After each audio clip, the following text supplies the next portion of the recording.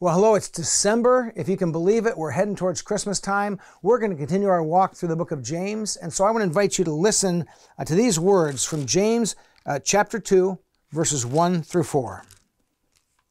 My brothers and sisters, believers in our glorious Lord Jesus Christ must not show favoritism.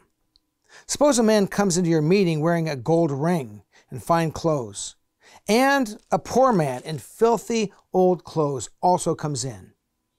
If you show special attention to the man wearing fine clothes and say, "Here's a good seat for you," but you say to the poor man, "You stand over there," or "Sit on the floor by my feet," have you not discriminated among yourselves and become judges with evil thoughts?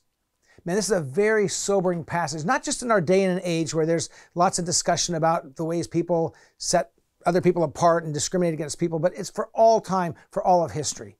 It was just as much a problem in Jesus' day as it is today, and it's just as much a problem today until the day Jesus returns.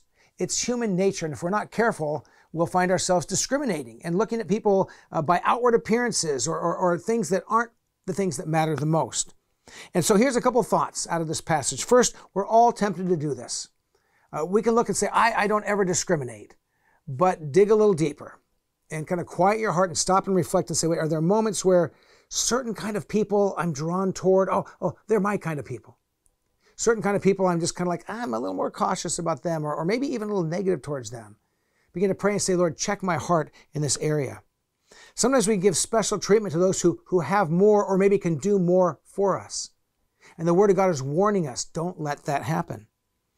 Also, there's kind of a warning to say, be careful that you don't become the judge. Man, we are in a time in history where looking at a person, making a decision, and then becoming judgmental, reading one thing about a person, one tweet that they tweeted 12 years ago, and we know everything about them, or listening to a news report, and I think I know what they're all about because I heard some commentator give me a 30-second snapshot.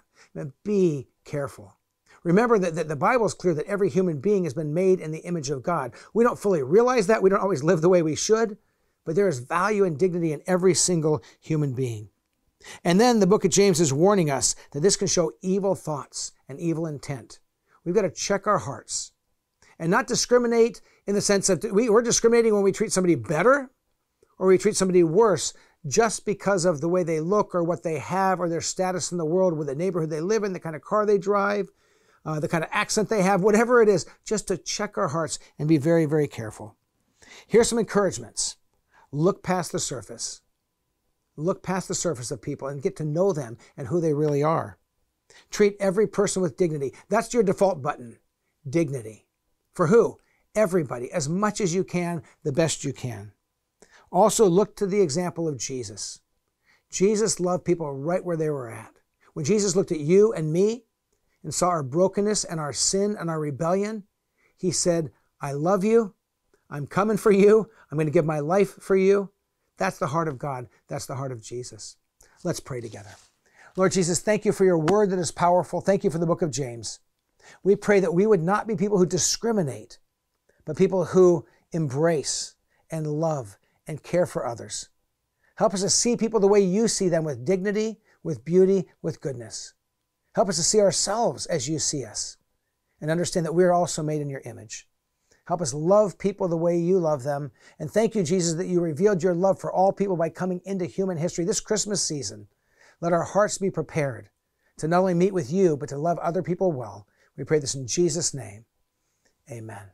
Well, God bless you. If you're part of Shoreline Church, we will see you on campus or online at 9 and 11 o'clock this Sunday morning. God bless you.